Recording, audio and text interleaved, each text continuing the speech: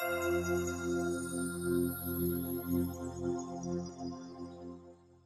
everyone, Kareem Rae here, and today I have Sergi Nus on with us. Sergi, how's it going? Everything good. Enjoying my time here back in Barcelona in Spain with my family and my friends. So it's really nice to be back home. Nice. And where were you before you went back to Spain? You're back home. We just finished the season with Tormenta FC from the USL here in the US, and we had a really good season. Unfortunately, we were not able to make the playoff, which would have been nice, but just looking forward for the next challenge, and it was a good ride. Absolutely. And that's USL Championship or USL One? USL League One, yeah, yeah. Nice. Okay, so first of all, I just want to thank you for joining us today. It's a pleasure to have you on with us. Can you please introduce yourself to the viewers real quick? Yeah, of course. I'm Sergi Nus, former Tormenta FC player. I'm a professional soccer player. This is gonna be my third season. I went to college at the University of Virginia, where we almost won the NCAA championship and the ACCC. So and then I did also my master's in Duke University after having to redshirt my senior year due to a season-ending season-ending injury. So after that, at Duke there was after the draft and everything, I went to Lithuania where I was there for 2-3 months. And then COVID happened, and I decided to sign with Tormenta. Was there for a year and a half, and then now looking forward for the next challenge. Nice. So you're originally from Spain. How did you know that you wanted to come to America? Well, I've been in America now for quite a long time, 7-8 years. I went there when I was 17 to Fresno, to a lovely community, a really good soccer fan base, and it was a good time to be there. I wanted to come to the US because I knew it was soccer was growing there, and I felt like I could help the country and develop and improve, and it was a great experience. Nice. And you said that you had to get a dual citizenship. Was that process easy for you, or was that process hard? Well, it's a lot of paperwork. It's a lot of you have to find a lawyer, and it's a long process. Especially with COVID, it was a little harder. But now now I have the advantage of being resident in both of the countries, so it makes things much easier. It gives you the possibility to have your doors wide open for any challenge, not only now but also in the future. Absolutely. So did you sign your first professional contract in the USL One League? Yeah, you could name it like that. Yeah. That was I was in a few MLS teams, Toronto, Philadelphia. I was there, but then I moved to Lithuania. But yeah, the first contract. I wouldn't say it was the first professional experience, I would say, but yeah, in case of naming it contract wise, yes, yeah. Understood. And for that being your first professional contract, how did it feel for you, Sergi? I felt like it was the right time for me. Obviously, I had a lot of chances to go pro here in Europe, but because of my my my network was here, and everyone that I knew, all the coaches that I knew, I had a few possibilities. But because of the US citizenship residency situation, it was the right move for me to stay in the US, and taking that opportunity to start a career over there where I develop as a player and also as a person. So it felt good. I knew that I wanted to go back home, though. When I mean home is Europe, because I feel like the soccer here, the IQ of the game really helps develop my full potential. Um, so having the chance to play in the US and in Europe, I think it's great. It's an experience that not many can say that they can have. Absolutely. And, um, you know, as you were saying, that the game of football is completely different from Europe and Spain to America. And can you just share some of the differences to the viewers that haven't been to Spain or Europe at all? Yeah, in general, it's different. You have these clubs that they all have different philosophies, but at the end, it's all about winning with the promotion, relegation. If you have a bad season or if you have a bad run, you know that some type of consequences will happen around the club. Financially, it means a lot to just lose or win games. Uh, in the US is different. In the US is all about the process. It's all about the also the franchise, about the community, which is also important here in Spain. It's just a different philosophy behind it. It's growing a lot, and it's really enjoyable to see how the teams are developing. But I would say that the main difference is that not to see the two different cultures and both developing at the same time. Absolutely. You mentioned a great point here, promotion and regulation. That's in Europe, and in America we don't have that yet necessarily, that system in place, and it's a closed system. So promotion and regulation, you did mention that there's some consequence if the team loses, and I like how you shared financially, so on and so forth, right? Because if that affects a club, it affects a player's pay salary, right? So that means there's more on the line. So you've had that experience in America. Now you're back home in Spain. I seen on Instagram that you were at a Barcelona game. Let's talk a little bit about that. How was that experience? Was that your first Barcelona game or? No, no, no. Since I was a kid, I've been going to the games, and it's been me and my dad used to go almost every weekend to the Camp Nou because it's relatively close from home. So it's a great experience, and you can feel it just with the fan base now being in the US for quite a long time. Here, if a player misses a pass or misses a shot, people are not happy and they let the player know. Or I'm not even telling about losing a game. Losing a game is like disaster, right? It's like chaos. Uh, and in the US, it's different. It's different. The people support you no matter what. They appreciate your effort, which here they also appreciate the effort. But at the end, if you do not win a game, the fans will make sure that you know that, and it's more challenging for the player. For me, I remember great nights at Duke and at UVA, where sometimes you didn't get the result, but the fans were still there and supporting you, and and here in Spain it's different. So it just interesting to see and great to have experienced both. Right. Yeah, that's it's great to have both experiences. So I wanted to go back a little bit. Once you signed your professional contract in USL One, did you have an agent to help you with the contract process, or was that something that you just did by yourself? Yeah, I had a few people which tried to help me, and I think that's important to choose the right person. I think that especially early in your career, you want to make sure that there's someone uh, you know calling teams and making sure that you will be in a place where you can fully develop. I felt like I had a few chances around the league and also in championship, but when I went to Tormenta, I felt like it was a good place for me.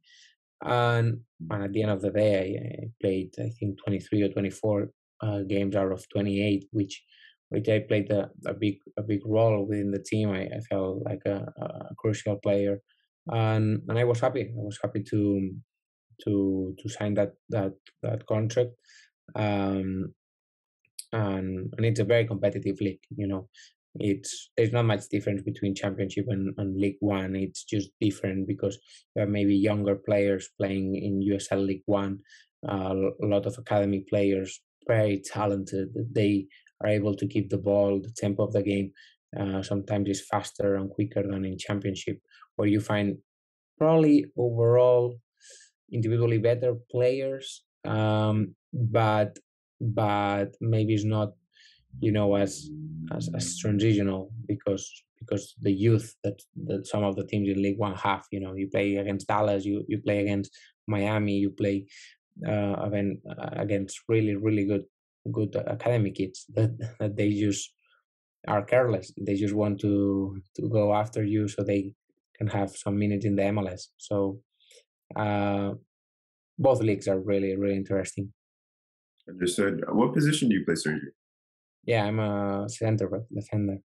A center back. Okay, defender. So, what are three things that you could share with the viewers that play in the same position as you as a center back? Because you're playing in the USL One, very high level in the United States, second division. So,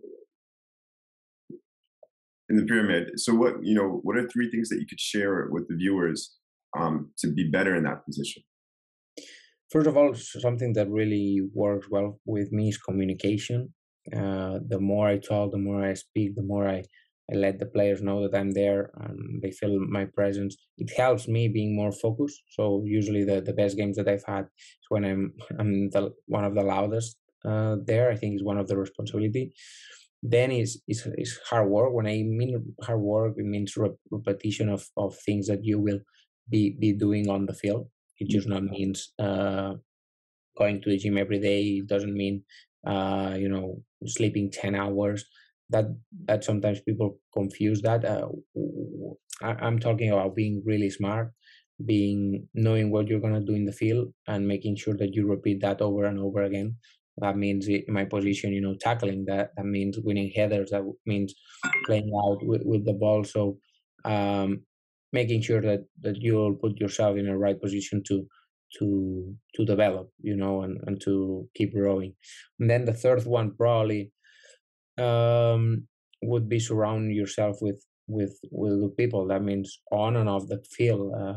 It means taking care of the teammates like you, and making sure that the team trust is in you, because if you don't have that, you end up feeling like people maybe don't trust you, or they don't support you when you have a bad game or something like that. So I think it's really important, those three things. Yeah, great points. Um, what do you like about the league, Sergi? Was there anything that you liked about it? Yeah, I mean, it's been quite challenging the last two seasons with the COVID, and also this year. It was not easy because you played some teams four times, then other teams just two. So I think that this will be changed going forward, where you will be playing at the end. All of these leagues are growing really fast. Some teams going up, going down the ladder. The soccer in the US is still young, and people have to realize that. I think that the potential is huge, and we're seeing that year after year the level is better. I have no doubt that there's some players that we've played against this year that they will be playing in Europe in top level leagues. I mean, I could mention you 3-4 that I'm 100% sure that they will be playing in top level leagues. And at the end, that's fascinating to see, because you also see some good young coaches coming in and making a good soccer environment and more professional. So I think it's very exciting, very exciting. Nice. I mean, so you come from Spain and you're in America. Did you notice anybody? Did the players treat you different because you're coming? You're not from America, right? Did you notice that? Was it harder for you to break in and create relationships, or did they welcome you in? How was your experience? Because I know it's different for everybody. Yeah, that's a great question. I think that they do treat you differently. Um, Maybe in college, or maybe I feel like you have more responsibility, and people have to accept that. In my case, I with the scholarship situations, I think that when you have a scholarship, you are an important piece of the team, and I think that some other players just don't have a scholarship, so you have to be more professional. You have to work harder. You have to show them that you. So yeah, the answer at the end is yes. They treat you differently, and obviously the language you're improving and stuff like that. But sometimes being different, it doesn't mean a negative thing.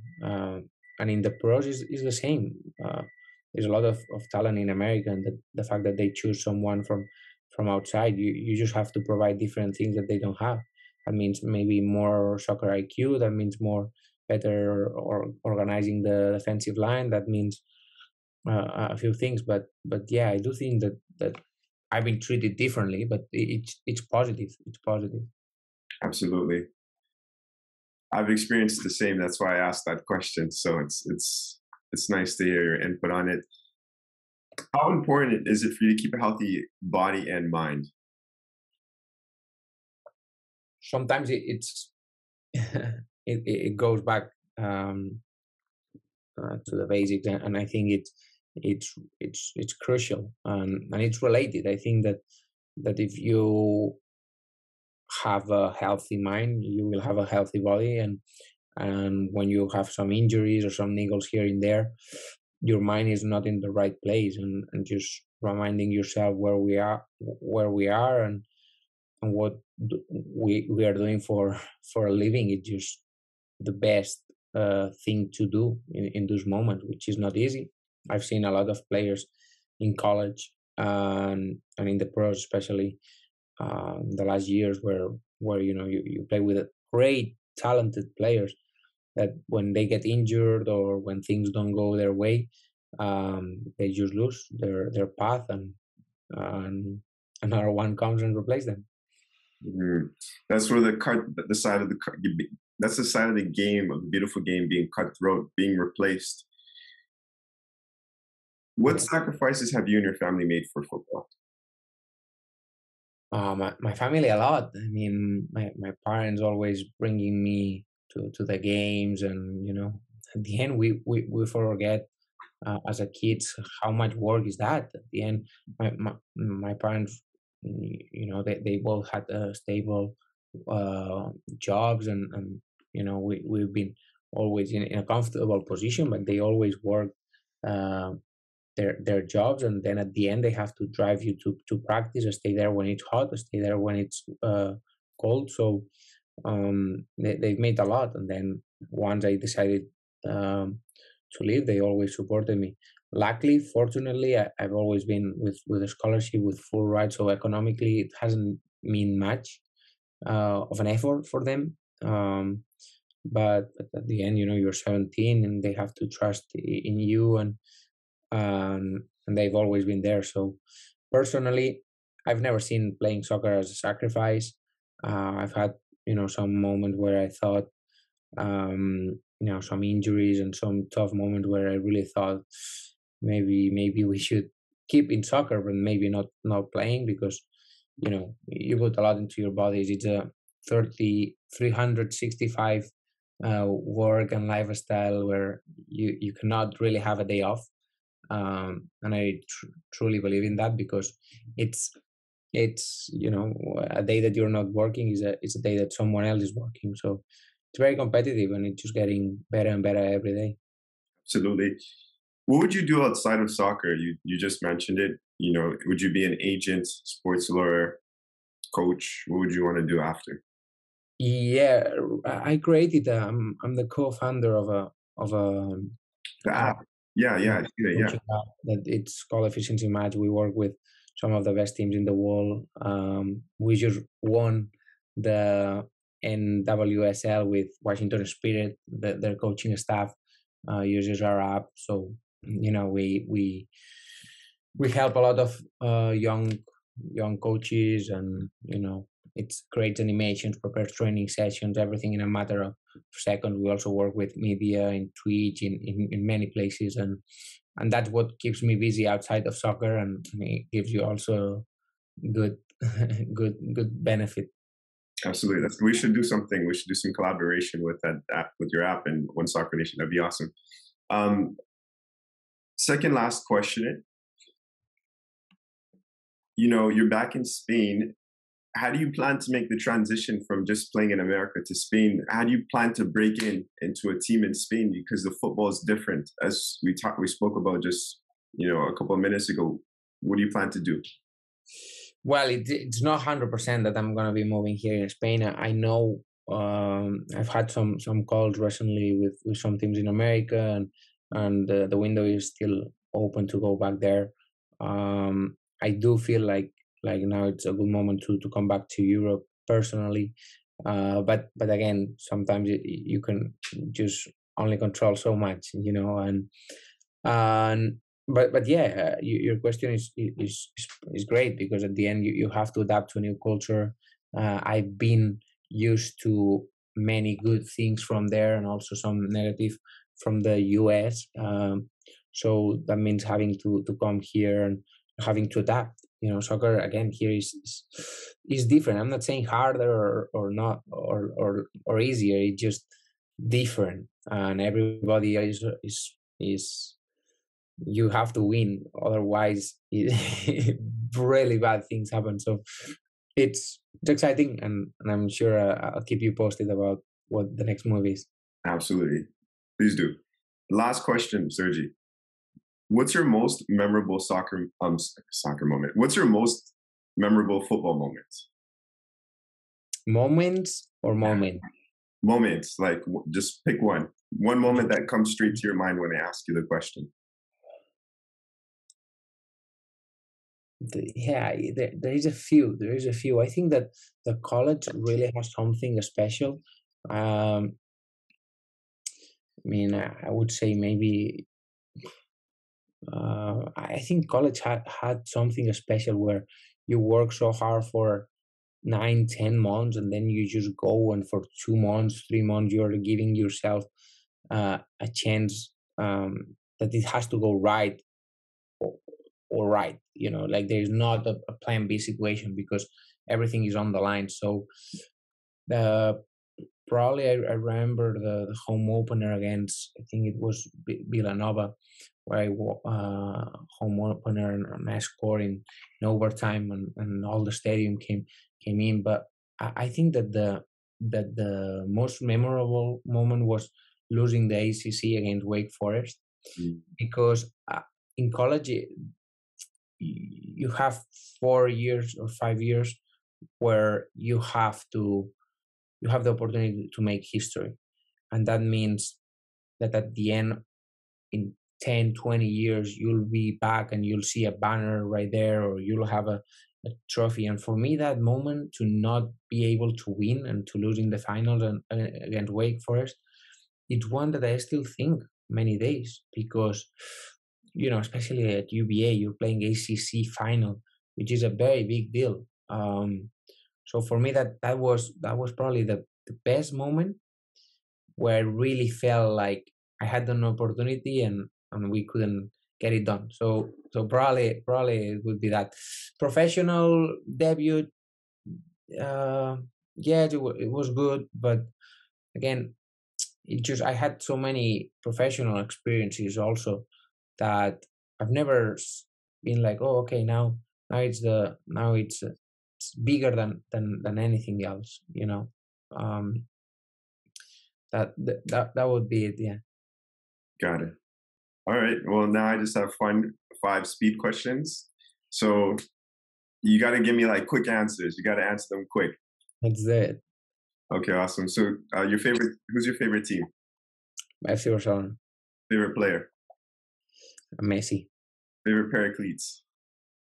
Superfly. Your favorite food? Paella in Spain. And do you have a favorite artist right now? Probably Drake. Yeah, Drake is good. Nice.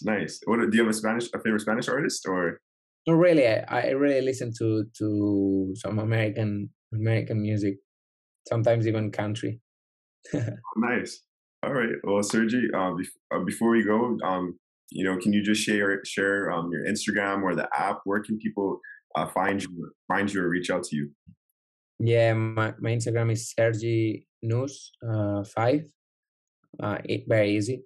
And then the software that we have created is efficiency match. So it's at EFF match. So just go follow them, and good things will. It's really a great website, a great I think good, to see sports and to see other training drills, and it's always very entertaining to follow. To be fair. Absolutely, guys, go check that out. Sergi, I just want to thank you for taking the time to join us on One Soccer Nation's podcast today. Thank you, my man. A pleasure. Thank you.